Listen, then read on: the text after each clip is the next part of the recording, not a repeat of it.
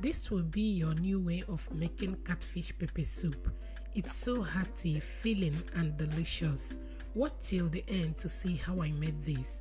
Hi lovelies, let's get started. First, you want to wash your catfish really well and season with seasoning cubes and salt.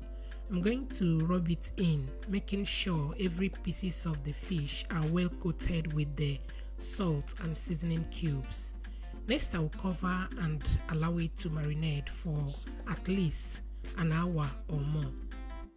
I will be adding mushrooms. This is quite unusual, but trust me, it's not bad at all.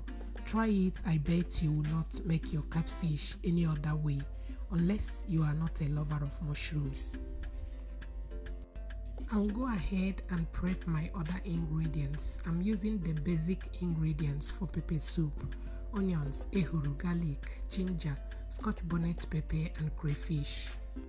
1 hour later, I will add my marinated catfish in a pan. Add my blended pepper soup ingredients, scotch bonnet pepper and all-purpose seasoning. I'm going to add water that will be enough to cook the pepper soup.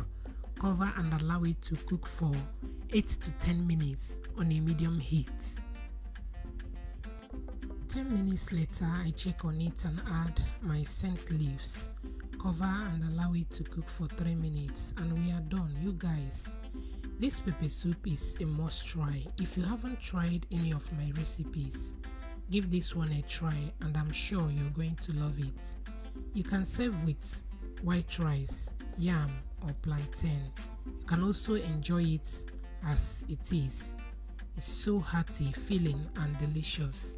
That is it for today's video. Thank you for watching and see you in my next one. Bye.